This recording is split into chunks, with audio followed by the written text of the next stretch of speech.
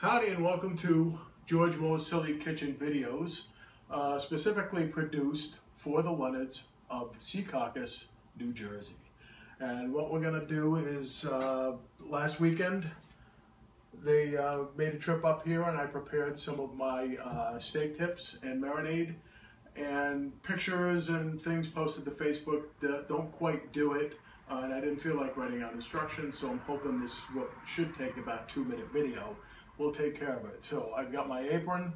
Milan is looking on. It's Bruins colors right now, but he's a Los Angeles King as of now. So let's get going and show you how we put together the marinade.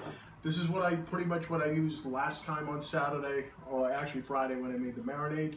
So it will basically start with this balsamic with honey dressing. This one happens to be Ken's. You can pretty much use whatever you want. If you want to use something else, that looks about good to start. Ken's over here. This is Stubbs. This is spicy. I used the regular last time. Deb might not get to enjoy these steak tips, but we're going to try and put a little bit of Stubbs in here. That should be about right. Next, we're going to put a little bit of wishbone Italian. Any Italian will do. Get over here, Cap. That's about right. And I have to give a shout out to the person who taught me not to measure. And I'd have to say it has pretty much worked out pretty well. And that would be Andrea Marchese. It's been perfection, not having to measure, and it saves on cleanup. A little Worcestershire sauce goes a long way, so we'll do that. I like red wine vinegar. You can use apple cider vinegar. The cats like apple cider vinegar. That's good. Give it a little bit piquant. Okay. The walk-on is over. And let's add our dry ingredients. I have some garlic powder here. Add what you want. That's going to be about right for that. Put that over here. This is a blend of Italian spices. This happens to be Penzeys.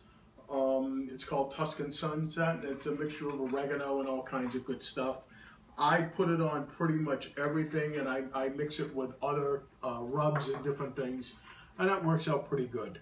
I probably don't need much salt. That should be good. And as always, a little, it's not fresh ground, but it is ground pepper. And what I'll do is I'll just kind of get this mixed together. I've got a little water over here just in case I need to add a little volume to this. I really don't. I think that's going to work out pretty much perfect. If the camera person can get a shot, that's about what it's going to look like. I am going to give it a taste because that's pretty damn good right there. One thing that was asked about was what we use for beef. I use these beef loin choice sirloin tips. It's $10 a pound. Beef has been pretty expensive the last couple of years, but that's what it looked like. This is a small package, about 1.5 pounds. That's kind of all we need.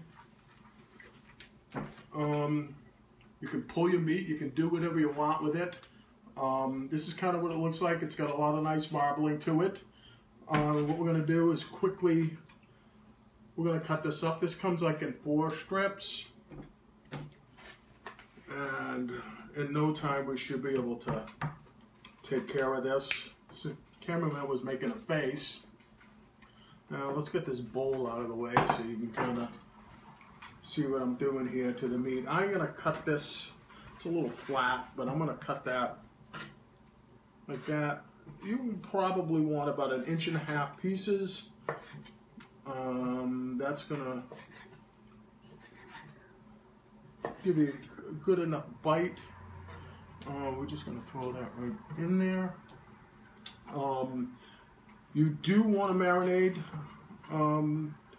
this at least overnight, if not 24 to 36 hours. You could also do something like put it in a Ziploc freezer bag and just kind of put it in there, let it marinate for a couple hours, and then just stick it in the freezer. And that'll work. I do that occasionally.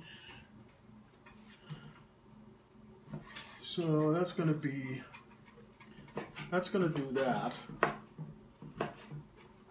Okay, so I didn't bring a fork, but pretty much that's going to be enough mixture. If I'm marinating it in the fridge, what I'll do is every so often, every say 6 hours or so, and that's plenty of marinade. I probably could have put more meat in there if you can see that.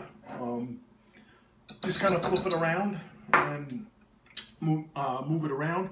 Right now, I want to thank our sponsor before we end this. This is a 10-year-old can of Crisco, and brought to you by whoever the hell makes Crisco and this delicious looking cherry pie there. So hopefully this helps the Leonards out. These are George's steak tips and marinade. Maybe there'll be another video later this week showing you me cooking my steak tips. Have a good night, everybody. Enjoy.